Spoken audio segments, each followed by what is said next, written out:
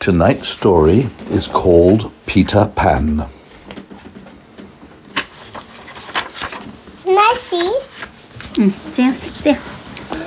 This is the story of Peter Pan, a boy who never grew up but ran away when he was small to live in the Neverland.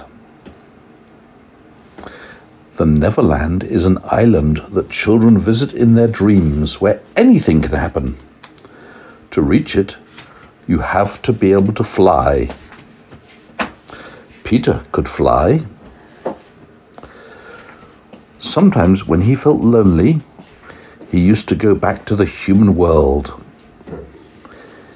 He listened at nursery windows to the bedtime stories mothers told their children.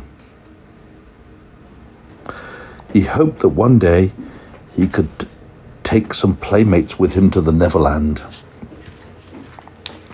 Now, in this story, there are 3 children called Wendy, Michael, and John. Wendy, Michael, and John. Wendy, Michael, and John? Yes, they lived happily with their father and mother. Their nurse was called Nana. What? Their nurse, the lady who looks after them and tells them stories, is called Nana.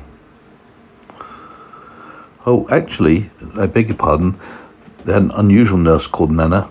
It was a big dog, not a person. The dog slept in a kennel in a big nursery, and if one of the children would cry in the night, the dog would wake up straight away. When the children went to school, the dog would go with them.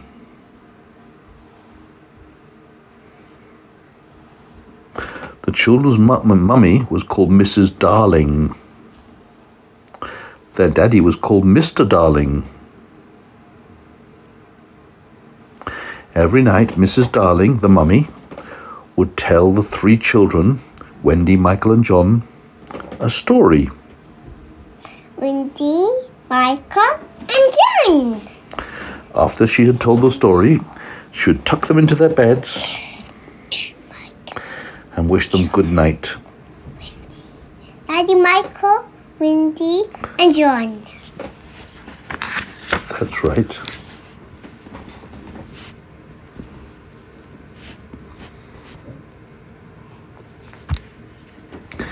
When the children were dreaming, they dreamed of Neverland. And they dreamed about a boy called Peter Pan. When they woke up, they would talk to Mummy and Daddy, Mrs. Darling and Mr. Darling, about Peter Pan. Mr. Darling thought it was a silly tale that they'd heard.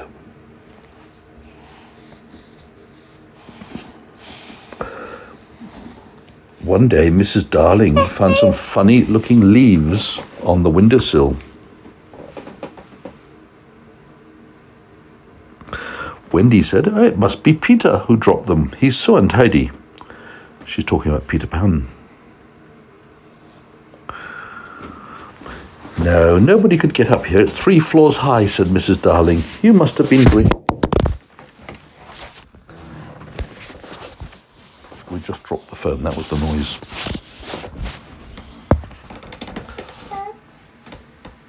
But Wendy had not been dreaming.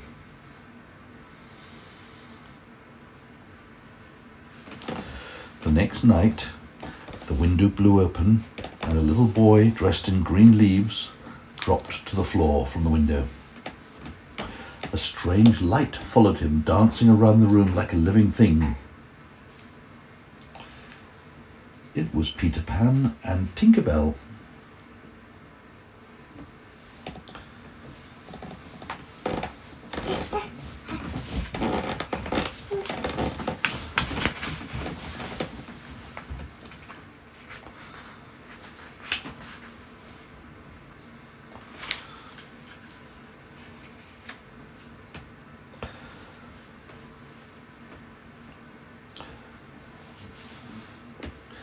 Next night, Peter appeared again at the window. And Tinker Bell was hiding in the bedroom somewhere. She was hiding in the chest of drawers. And inside the chest of drawers, Peter's shadow was there as well. Have you noticed how your shadow follows you everywhere when the sun's shining? Well, Peter had left his shadow behind. He went so quickly last time. Luckily, Wendy was there, and she sewed his shadow. That's his shadow, the dark shadow there. She sewed it back on.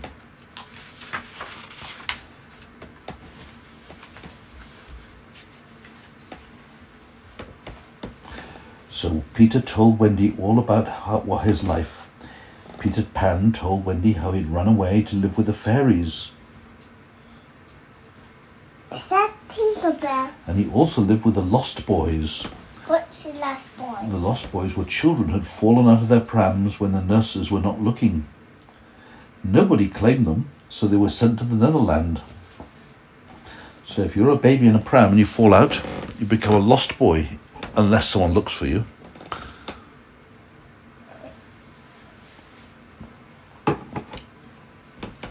Wendy asked Peter Pan about the fairies.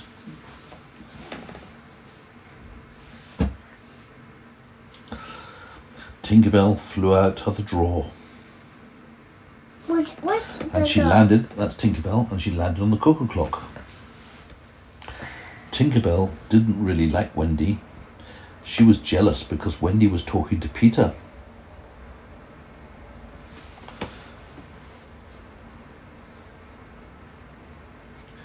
Michael and John, Wendy's two brothers, woke up. Peter Pan told them all about the gang of Lost Boys and told them that he was the captain, and he told them about his fights with the pirates. "Aren't there any lost girls?" asked Wendy. "No," said Peter. "Girls are too clever to fall out of their prams. We don't have any sisters or mothers to tell us stories or to mend our clothes." That's Wendy. "Oh, poor you," said Wendy. "I know lots of stories, Wendy. and I could mend your clothes." Who's this? That's Peter Pan, that's Wendy, and the other children are called Michael and John. That's Michael, and that's John with his teddy bear, and that's Tinkerbell. Where's his teddy bear? That's John's teddy bear. And where's his teddy bear? Well, perhaps he doesn't have one. And they're all flying with Peter Pan. Peter Pan's helping them all to fly. Why? So Peter, as Wendy said she knows how to tell stories and could mend clothes, Peter Pan decided to teach them all how to fly.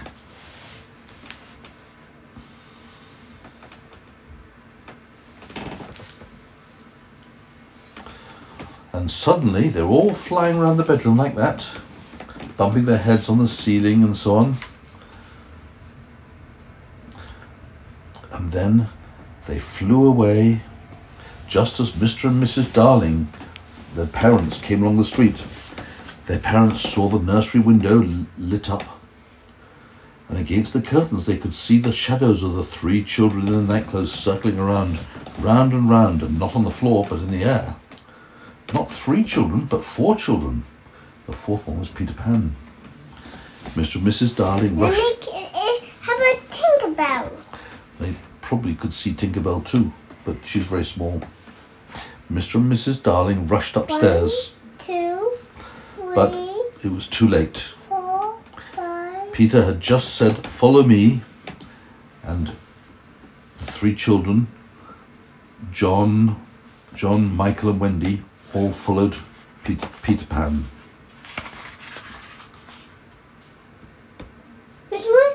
But where's Tinkerbell here? It took a long time to fly to Neverland. At last they saw the Neverland Island.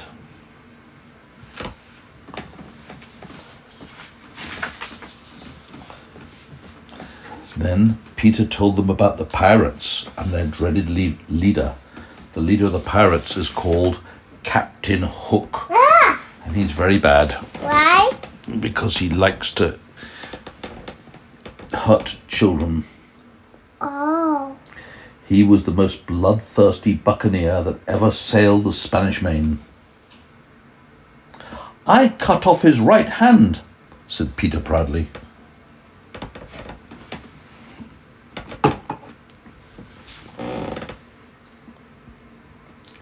"Then he can't fight?" asked Wendy. "Oh yes, he has an iron hook instead of a hand, and he uses it like a claw." The children shivered with fright. "One thing you must promise me," said Peter, his eyes glittering sternly. "If we meet Captain Hook in an open fight, you must leave me to deal with him."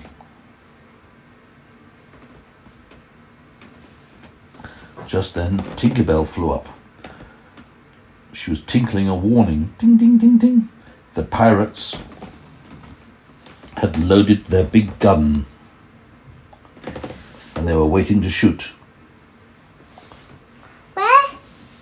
They could tell where Peter and his friends were by Tinker Bell's light. Suddenly there was an enormous bang. Bang! The gun had been fired. The blast blew them onto their backs and scattered them.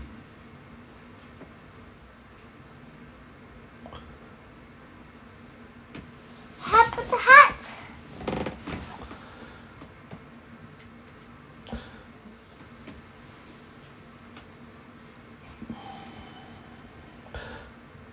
Now on the Neverland there are 6 lost boys. There was Toodles, Nibs, Slightly and Curly, and lastly there were twins. Here are the lost boys. And also on the island are the pirates. Here they are. They're the bad ones. And this? What's this? Yes. Up. That's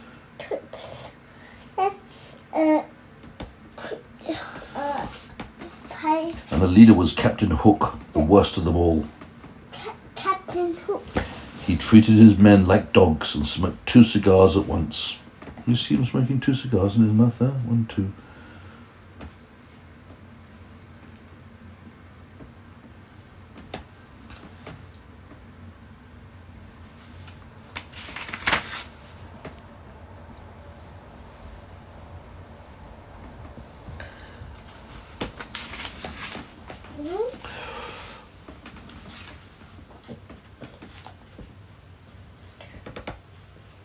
What?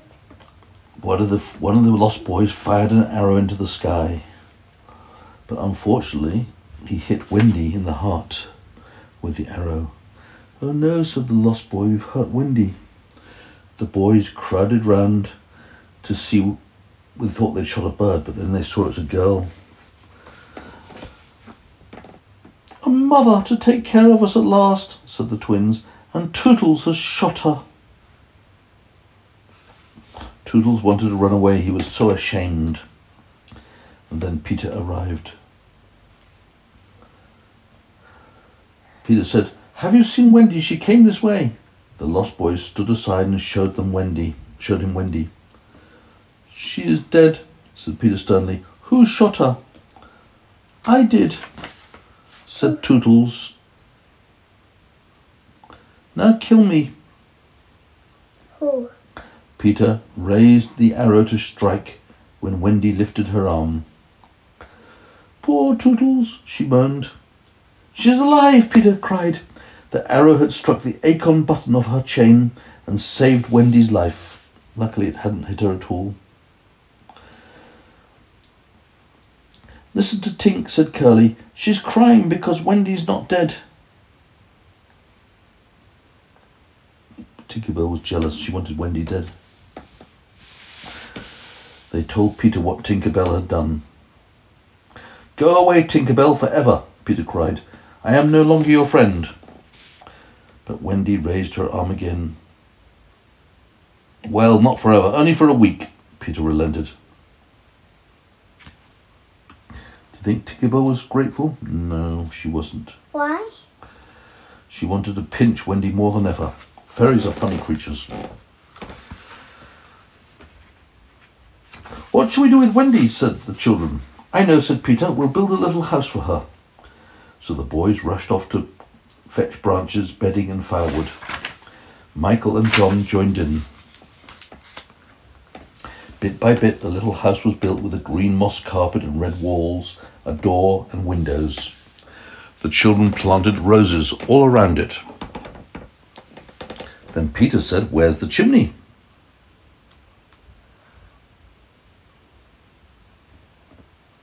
So they took the top hat and put it on the roof, and it began to smoke. "This is your own little house," Peter said to Wendy.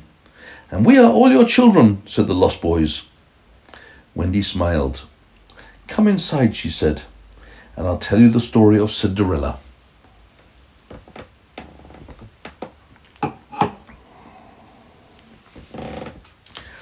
And that's what the children did. They came inside and listened to the story of Cinderella. And Wendy did some cooking. And all the children got to eat with Wendy. As the weeks went by, Michael and John began to forget that she was not their real mother. They started to think that she was really their real mother. She was really their sister, but they thought she was their mother.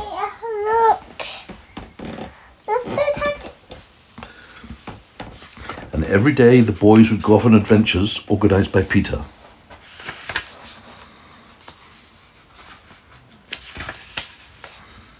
That's Captain Hook.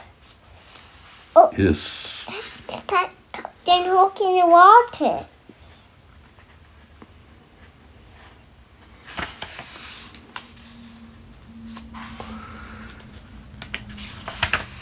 So, safe inside their cave, the children were sat round for a make-believe tea with Wendy. Wendy told them a story to settle them down.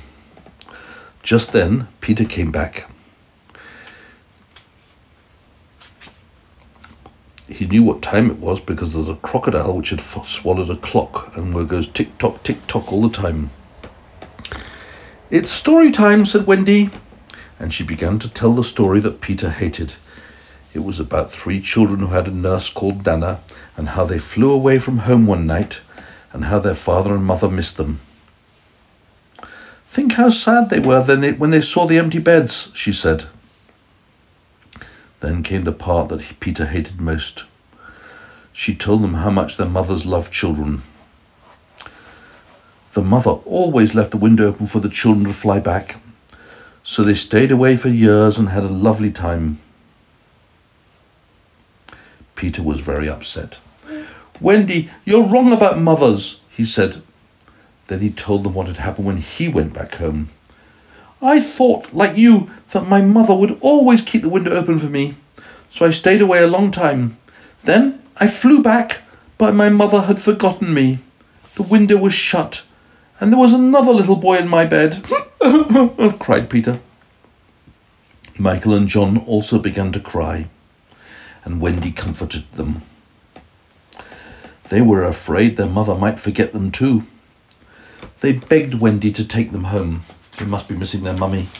"Would you miss your mummy if you went away?" I don't know.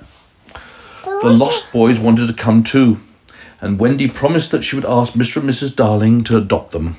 But what are these? Peter was very hurt, but he was too proud to show it. He would not keep Wendy against her will, so he pretended not to care. "I will ask the Redskins," that's the Indians, "to show you the way through the wood, and Tinkerbell can guide you when you fly over the sea." "But aren't you coming too?" pleaded Wendy. "Oh no, they would make me grow up. I want to stay a little boy forever and have fun. What about you? Do you want to stay a little boy forever?" Yes. Peter shook hands with Wendy.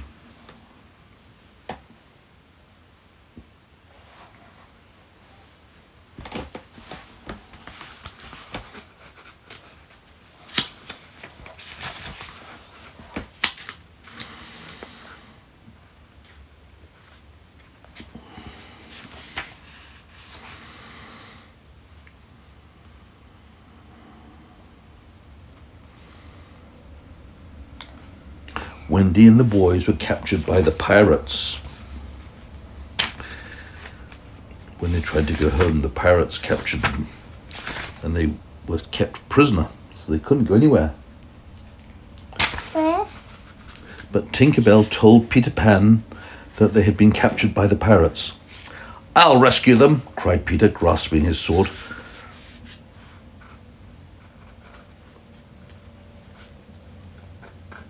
Who is he? What is he? "And now to rescue Wendy," said Peter, and off he went. Peter came up through the tree to the moonlight wood and set out on his perilous quest. No one was about, except for the crocodile, which never slept. Is the crocodile going tick-tock? The crocodile goes tick-tock because it swallowed a clock.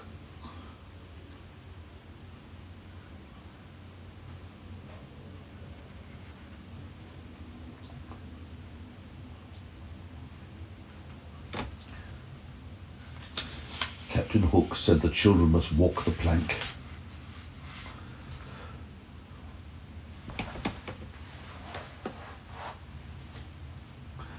"Bring out the plank," ordered Captain Hook. Here's the plank of wood. They have to walk the plank and jump into the sea.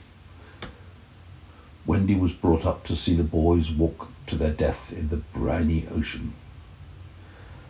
"Have you any last message for your children?" sneered Hook to Wendy. Wendy despised the pirates.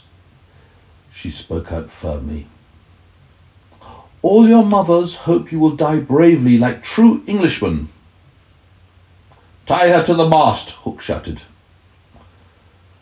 The boys' eyes were on the plank. It was the last walk they would ever take. There was a grim silence. It was broken by a strange silence, the tick, tick, tick of a crocodile. Everyone looked at Hook. Hook collapsed with fear because he's frightened of crocodiles. The sound came nearer. Hook fell to the deck. He crawled along as far as he could, crying to his men hoarsely, "Hide me! Hide me!" The crew gathered round him. The boys looked over the side of the vessel and saw not the crocodile, but Peter Pan. It was Peter Pan who was ticking. The crocodile's clock had run down at last, and Peter was imitating it. He was going tick-tock, tick-tock, tick-tock, tick-tock. What happened? Peter Pan waved at the boys to give a sign to the boys not to give him away. Why it's like that? Wendy's tied up to the mast. Why? That's because Captain Hook ordered her to be tied up.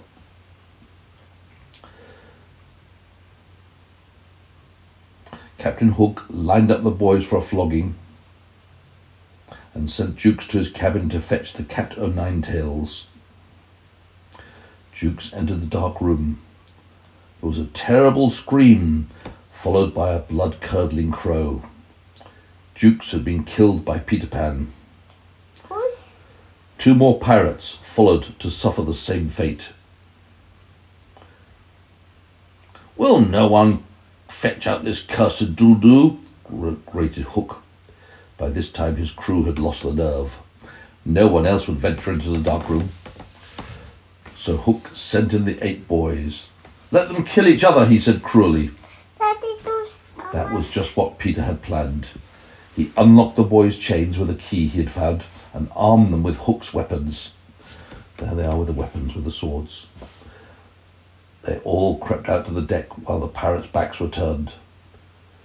Peter freed Wendy, he untied her, and took her place at the mast wrapped in her cloak. Then he let out a terrific cock-a-doodle-doo. The pirates spun round. "'Tis an unlucky ship," they cried, "with a captain with a hook." "'Tis because we have a woman on board," Hook said quickly. "Throw her over the side." "No one can save you now, missy," said one of the kinder pirates, sadly. "Here's one who can," said Peter, throwing aside the cloak. "Peter Pan!" And he went to battle with Captain Hook. A great fight began. Swords and cutlasses clashed, and bodies fell into the water. Slightly counted up to 11, and soon only Hook was left. His sword flashed like a circle of fire. "Leave him to me, boys!" cried Peter. Although his arm was shorter, Peter was nimbler. Nimble means faster, more nimble. And he soon wounded Hook. At the sight of his own ugly black blood, Hook turned pale and dropped his sword. He rushed to set fire to the powder magazine and blow the ship up. The daring Peter snatched the torch from his hand and threw it into the sea. Hook backed away from the menacing Peter and climbed on the bulwark. Peter aimed a kick at him. Hook lost his balance and went slithering down into the sea. Who fell for the sea? Hook fell in the sea, Captain Hook. The crocodile who'd followed Peter was waiting patiently below. He opened his big jaws and had the rest of Hook for his supper. That night, the boys slept in the pirates' bunks, and the next morning, Wendy made them all scrub the ship from stem to stem. Then they set off home for England with Peter as the captain. Meanwhile, in London, Mr. and Mrs. Darling were still grieving over the empty nursery and their lost children. Mr. Darling was sure that it was all his fault for chaining up Nana, the dog, and as a punishment, he slept in her kennel. He even went to the office in it.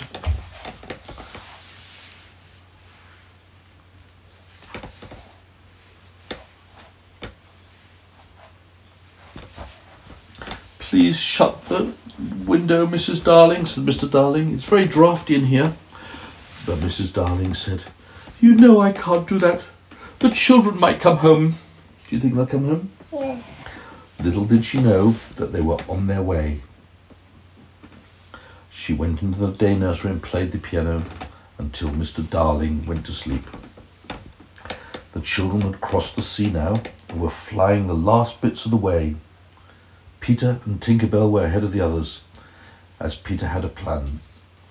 They found the open window to the nursery and flew in. Peter was going to shut the window so that Wendy would think her mother had forgotten her and go back with him to Neverland. But Mrs. Darling was sitting sadly at the piano with tears trickling down her face. "She's fond of Wendy too," thought Peter miserably. "We can't both have her. What had I better do?" Then he said, "Oh, come on, Tink, we'd better let them in." So Wendy and Michael and John slipped into the nursery, very surprised to see their father in the kennel. They decided to get in bed and pretend that they had never been away. So when Mrs. Darling came to see if her husband was asleep, the beds were full. Her children had come home. She thought it was a dream, and the children spoke to her. She put her arms round them all and called her husband and Nana the dog to share her happiness. She was so happy to have her children back.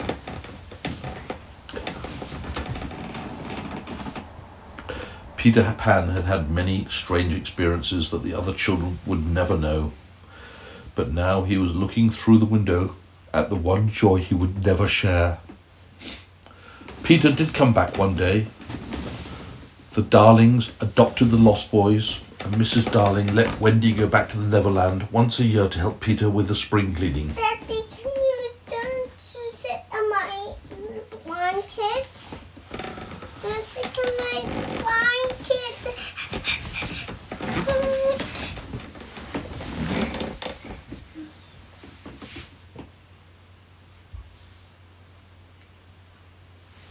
As Peter never grew up,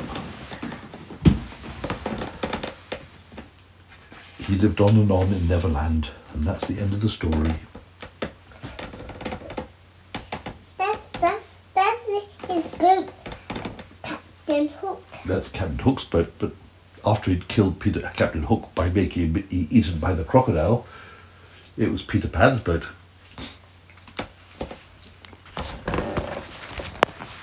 Do you think it was a bit of a sad story? I found it quite emotional at the end when the children came home to see their mother for the first time in a long time.